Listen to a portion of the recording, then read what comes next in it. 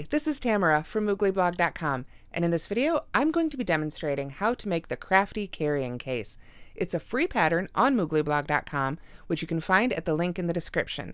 At that link you'll find both right and left-handed tutorials, as well as a link to the written pattern itself and all the supplies you need. I'll be using Red Heart with Love, stripes, and solids. I will be using an eye hook. This one is by Furls. I recommend that you have some stitch markers for this one. These are some really fun ones from Clover. And then I'll also be using 2 of these snaps by Susan Bates. They're no snag snaps. So let's go ahead and get started. Here you can see the outer portion of our Crafty carrying case ready for assembly. And I've got the yarn still attached with a stitch marker here, just holding that loop open. Now you can see that there's a little ridge right here and a ridge right here, as well as a loop right here, and I'll demo those portions for you now. Otherwise though, it really is just simply single crochet, so it's all quite simple to make. Now, I made this part in the Passion Stripe colorway of the With Love stripes, but I'm going to demo it in a solid color, so it's just a little bit easier to see. So to begin the outer portion of our Crafty carrying case, we're going to start with a slip knot on the hook and then chain 20.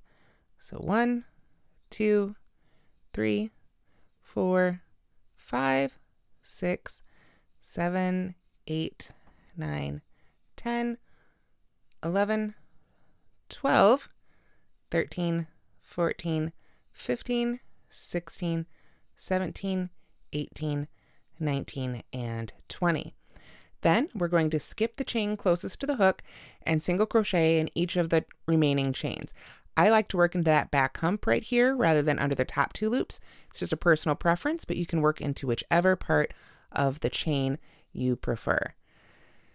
So if you aren't familiar with single crochets, I do have a separate tutorial for single crochets on the Moogly YouTube channel. That is primarily, I think, just about the only stitch we use. There's a couple variations, but it really is the only stitch we're going to use for this pattern.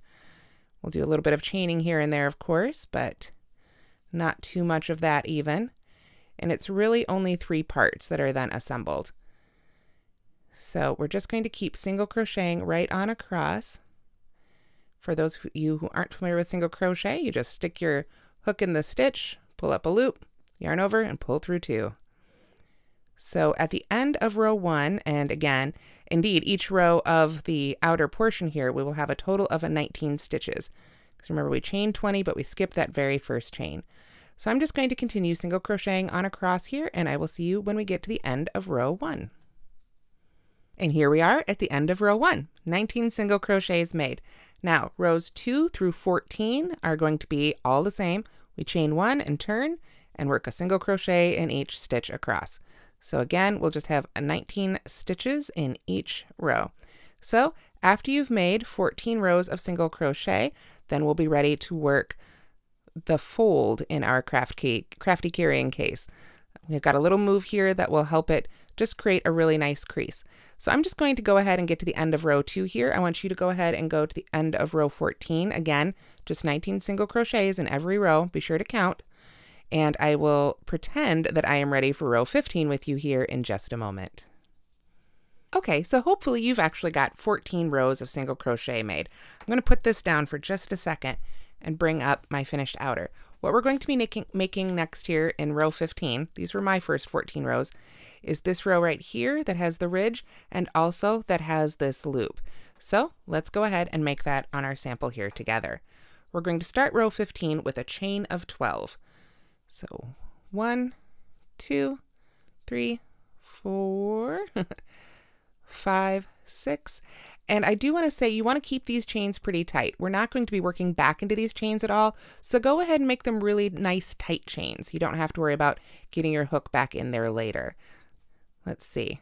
Can't talk and count at the same time. 1, 2, 3, 4, 5, 6, 7, 8, 9, 10, 11, 12, 13. I made 1 too many. So I'll just pull that back out, put my hook back in that loop. And there we are. That is our 12 chains. This is going to be sort of a hanging loop for our case. So like I say, we're not going to work back into these at all.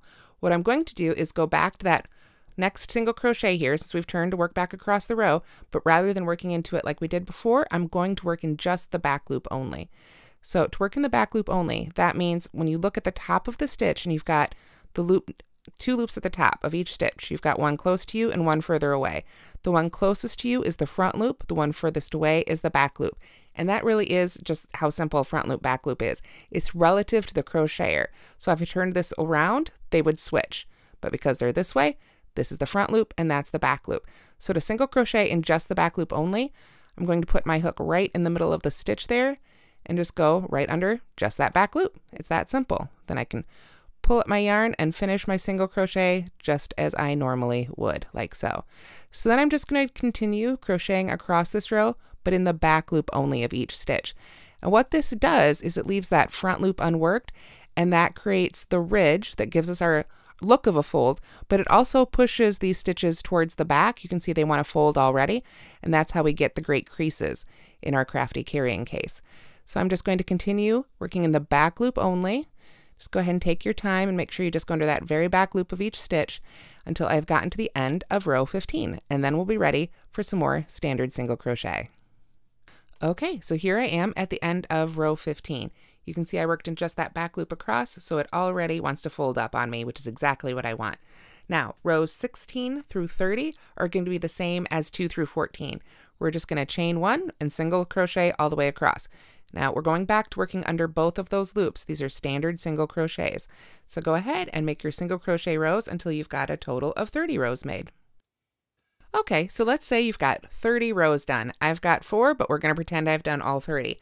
It's time to make row 31. This is the only other row that's distinctive, and it's going to be simpler than row 15. We're going to start with the chain 1, and now without chaining, we're just going to go back in, without chaining anymore, I should say, we're just going to go back in and do back loop only again.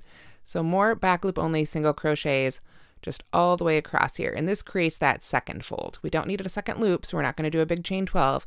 We just chain 1 for the height of our turning chain there. So again, just single crochet in the back loop only all the way across. You can see that will create our second fold. If you're playing with this pattern, altering it for your own purposes, making it a little bigger or smaller, the key to remember when making these back loop only rows is just to make sure that they are both on either an even row or an odd row. You want to make sure that they're on the same side, otherwise you're going to get more of a Z fold rather than a wallet type fold. So I'm just going to continue single crocheting here in the back loop across. Again, this is row 31.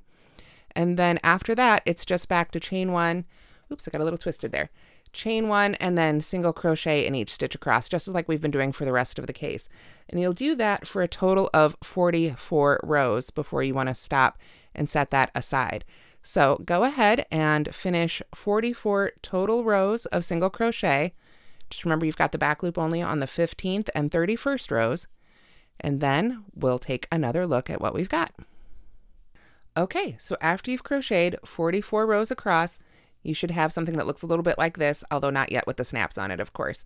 You can see here's my row 15 and my row 31 with the ridges, and it really does encourage it to fold right up together. So after you have gotten your 44 rows made, like I say, go ahead and put a stitch marker in that last loop. You want to leave it attached to your yarn because we'll use that for assembly later. If you do accidentally cut it or you need to cut it, that's fine. It just means another end to weave in later. So at this point is where you want to add your buttons. Now these are, again, these are the Susan Bates no snag snaps. That's what I like to use here. I want to do a snap rather than a button loop for this project. If you prefer to do a button loop, then you would need to go in and do some chaining and space leaving there. Again, that's an alteration you could make. Otherwise, I'll be demoing these snaps. Now, as you can see, these have nice big holes here. Let me pull up the other end right here. You can see this is the female end of the snap. This is considered the male end, and they'll just snap together really nicely like that. And the thing I love about these snaps in particular, let me pull one up here, is that my yarn needle will fit right through it. So a lot of times with buttons, you have a hard time sewing them on. There's some tricks for that, and I do have videos for that on this channel too. But with these buttons, you can see the yarn needle fits through there really nicely. I also really like these don't have any sharp edges. A lot of times if you have a button or something with, or a snap with sharp edges, it can wear against the yarn and end up fraying the yarn. So these are really great for this purpose. So I just simply sewed these on, 2 of them. And again, I want to make sure that they're both the male end or both the female end. It doesn't really matter which one as long as they're the same, so you don't end up sewing the wrong ends together here. And then you just I put 2 loops through each one. And I didn't worry too much about hiding my sewing on the other side here because I know that this will get covered up with one of our inner portions. So I went ahead and sewed those on, and I sewed them onto the panel. If you think of this as sort of 3 sections, we had our first 14 rows, then we had our loop and our back loop only row, then we've got our middle section, then our last section. I sewed these on the last section, and I just sort of eyeballed how far in I wanted them. So wherever you like to place them, you could do 1 big snap if you preferred. I preferred 2 like this, whatever you like. So after you've got those sewn on, go ahead and set this whole thing aside, and we're going to make the inner portions. Okay, so these are the inner portions of our Crafty carrying case. There's basically a pocket that will go on the end, which is great for scissors and things like that, and then a center section that will be just attached at the top and bottom for all of our tapestry needles and yarn needles to stick into. For these, I used a solid color of Red Heart with Love in the papaya colorway. Of course, you can use whichever colors you want. You could use the same stripes that you might use for your outer, or whichever colorway you're into. So these are just simply single crochet. The pocket is made with a chain of 20, and then you skip the first one and come back and single crochet 19 across, and then just work for 12 rows. Then go ahead, break your yarn, and weave in your ends, and it's ready for attachment. The needle holder section is just a little bit more complicated, but also still just single crochet. You just chain 11, then skip the one closest to the hook, single crochet 10, and do that chain 1 and single crochet across for 19 rows. So you'll have 19 total rows of single crochet. Then you chain 1 and single crochet all the way around. And to get around that corner, when you get to a corner, just chain 1 and then just start single crocheting right along the edge. Again, I do have a separate video tutorial for how to single crochet. If that's the level you're at, I suggest you go back and watch that video. Otherwise, the written instruction, this is just could not be simpler. It's just 2 simple rectangles in single crochet. All right, I've got all my pieces made and the first 2 parts of the button sewn on, so it was time for blocking. I pinned out all the pieces, and you can see here that I've still got the yarn attached. I put a little stitch marker in there to hold the loop open, but the yarn is still attached to the rest of the skein, which I'll use to put the final assembling together. So I just want to lay these out though and get them nicely blocked, and you can see I even pulled that loop up a little high just to block it out. So I pinned them down, sprayed them with a little bit of water with a little bit of unicorn fiber rinse in there just to help soften it up a little bit. And here is the pocket that will go on the end, and this will be our little needle holder. So those are made in the papaya, and of course this is our passion stripe. So we've got these blocked out. I let them dry overnight, and now we're ready for assembly. What I'm going to do is I'm going to line up the inner portions on the inside of my outer portion. So I need to flip this over. So I'm looking at the inside here. There we go. And then I just need to remember this is the end with my snaps, but that should be easy because this is the end with my loop. So let's talk about the needle holder first. This is just the one that was a little taller that we worked in edging around. And what I want to do is line it up with the center of my nifty needle case. So I can kind of see, I don't know if it's easy to see on camera, it's easier to see in person. I can see there's a deeper line here where I worked my back loop only. I can tell that's where my crease is. So that makes it really simple to just really line it up perfectly right there in the center. And at this point, I'm going to take a few stitch markers, and I'm just going to use those to tack down the inner portion together with the outer portion to get those lined up, so that when I single crochet all the way around the outside, I can single crochet through both the outer portion and the inner portion here, and that will sew it together without having to actually sew it together separately and then work in edging. Sort of a nifty way to get it all done at once. So after you've tacked down the top 2 ones, then we're just going to come down here and do the same thing at the bottom. Again, just try and keep it lined up with the rows. That makes it a lot easier here. Just to sort of use those as guidelines. Let's see. There we are. So once we've got the needle section sort of tacked down there in the middle, then we want to add our pocket. And this is when I was talking about we'll cover up the sewing for those snaps, so we don't have to worry about making that super pretty. We can sew those down really securely. So what I'm going to do is just sort of decide what part of the pocket I think looks prettiest, because I want that to be on the outside, so to speak, or well, it'll be the inside of the case, but the part you visually see. And I'm just going to line that up right with our edge. Now I need to be careful here because I do still have my working loop out there, but I just want to make sure it's lined up with the outer edge completely as well as the top and the bottom. And of course we can use this little line here to help make us line up nicely too. So I'm just going to use the stitch markers again to match up the stitches here so that I know my pocket is right where I want it to be. And then the nifty thing is all the assembly will happen while we are making our final edging there, except for sewing on those last two buttons, of course. That will have to be done by hand. Can't do that while we're crocheting at the same time. So I'm just going to go ahead and get these last two stitch markers on here, and then we'll be ready for crocheting. So I've got my pieces assembled and it's ready to start crocheting again. I'm going to go ahead and flip it over at this point, and that's one of the reasons I have those stitch markers on there to hold everything together. And I'm finally going to remove the stitch marker from my working loop of my yarn here. I need to get this back in the right direction. Again, when you've had your hook out of a loop for a while, always check and make sure when you reinsert your hook that when you pull on the working yarn, the part that moves is in front of the hook. Just a little handy tip there. Now from here, I'm going to chain one and turn, and then I'm just going to single crochet all the way around the entire piece. And anytime I come to a part that has an inner portion, like right here at this bottom edge, then I'm going to make sure to work through both sections to assemble those together. So let's go ahead and begin this one together. I'm going to go right back down into that first stitch of my outer, and then I'm going to take my time here and find the first stitch right there at the bottom of that pocket. This is one of the reasons I like working into that back hump of the chain. It leaves two nice loops to work into right here. So I've gone through both of those sections, and I'll just carefully pull up my yarn over, and finish single crochet. That's all there is to it. Go to the next one, go through that outer portion, then go through the inner portion, pull up a loop, and single crochet.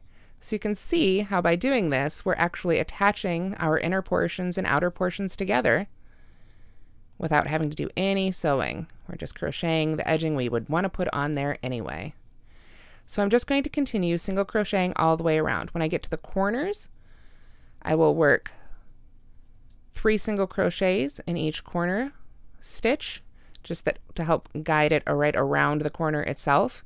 If you don't like the way that looks, you could do a chain 1 or a chain 2 instead. It's really kind of up to you.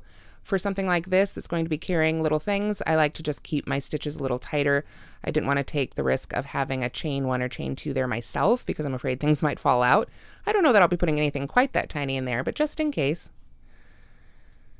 So I'm just, like I say, I'm just going to continue single crocheting all the way around. When I get to that needle holder section in the middle, of course, then I'll be sure to go through both those layers again right there, but only, of course, at this edge and at this edge because we want to leave these sides open. And by working all the way around here, we'll have our pocket right here, which will be great when we fold up. It'll be nice and secure. So let's go ahead and keep working our edging, and I will see you when I'm just about done with it. Okay, so I've got most of my border done. You can see I've gotten along the side here, and I've tacked down the top here, but I've come to that loop, and I wanted to just show you how I handle when I get to this little loop here, or hanging loop, because this could be tricky. So I tried a couple different methods, and I think the one that I like best is rather than trying to single crochet into this row right here, which can push the loop in some funny directions, I'm just going to chain 1, and I'm going to hold the loop in front of my work, and then just come right on over here to that next row here on the other side of the loop, and put my next single crochet there. So I just won't have an edging stitch right there, but I think the chain 1 allows the loop to still be there really nicely, and it doesn't push it too far forward or into the inside of the pouch at all. So from here, I'm just going to continue working my way around the pouch, and I'll see you when we get to the end. All right, so I've worked all the way around our case here. All my little inner bits are tacked down all the way, and I'm at that last corner. And I just wanted to show you, remember we worked 3 single crochets in each corner all the way around.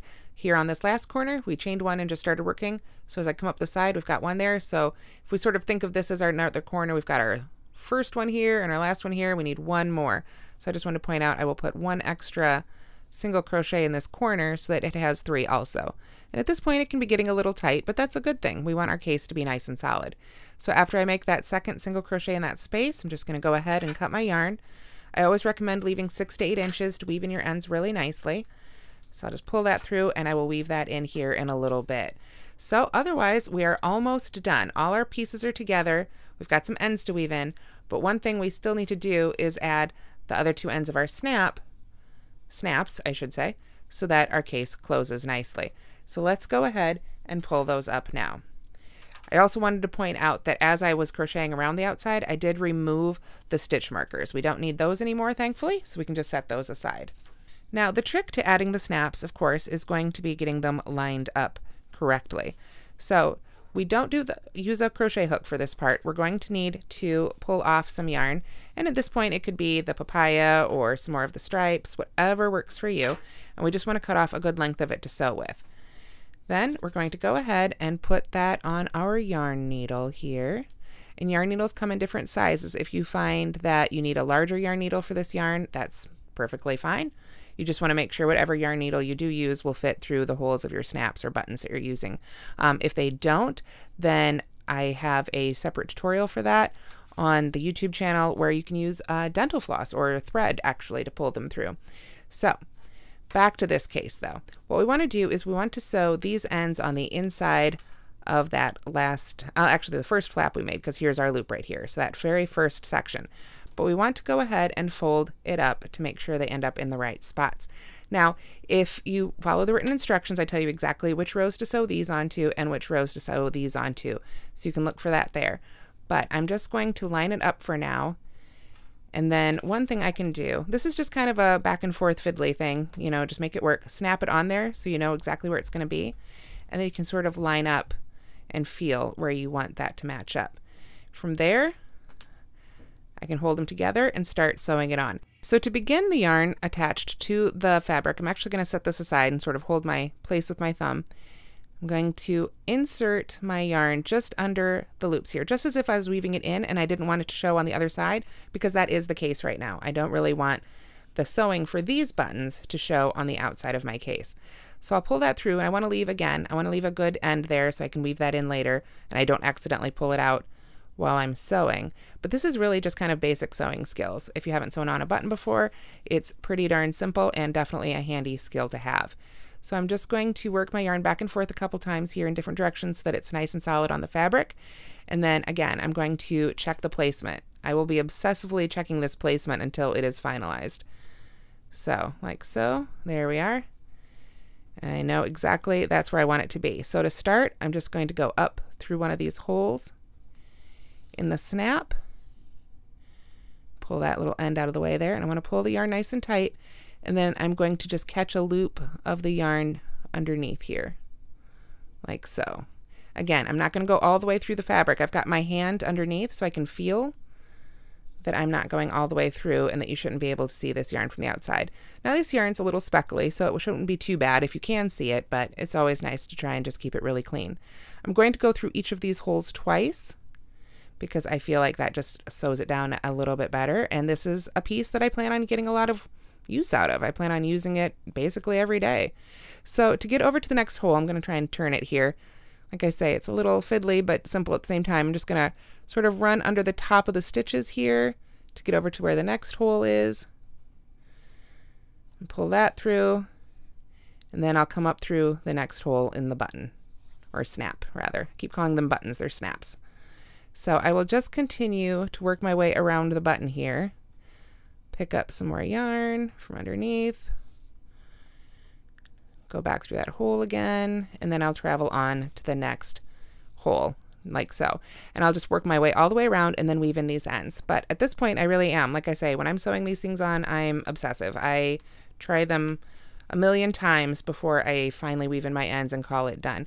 But this seems to be a pretty darn good lineup. I've still got plenty of room in there to put my stuff. It's not going to pull or be off-centered at all. So I feel like this is a really good spot for this button. So I'm going to continue sewing it on. Then I will do the same thing for the other one and weave in those ends. So I'll see you when that part's done. So once you've woven in all your ends, you're finished. If you'd like, you can decorate the front of your Crafty carrying case with some pretty buttons or appliques or whatever you like. But here's how I'm using it. I've got my red heart tape measure. Isn't that cute? I love it with the little button right there attached to the loop, so I always know where that is. I always need a tape measure. And then right inside here, we've got a section for all the needles. And with this pocket, I can put my favorite scissors in there since they're a little bit bigger. I can just slip those right in there, or whatever else you want to put in that pocket. Fold it up, snap your snaps, and nothing's going anywhere. It's all easy to throw in your bag, ready to take with you. You can fill out the pockets and the sections with whatever you like and make it your own. I hope you've enjoyed this pattern. I hope you enjoy making and using your own. And I hope you enjoy using Red Heart with Love, both stripes and solids. It's one of my favorite yarns, and I just find it absolutely perfect for any sort of home decor or little items like this, and I can't wait to use it in some blankets when it gets a little colder out. So I hope you'll give it a try. If you do, let me know what you think. Let me know if you like this video. Give it a thumbs up. Tell me what you think in the comments. Don't forget to subscribe to the Moogly channel and hit that bell button so you're notified anytime there's a brand new video. Thank you so much for watching, and if you didn't catch it before, again, please do be sure to go to the link in the description for the written pattern and all the supplies you need.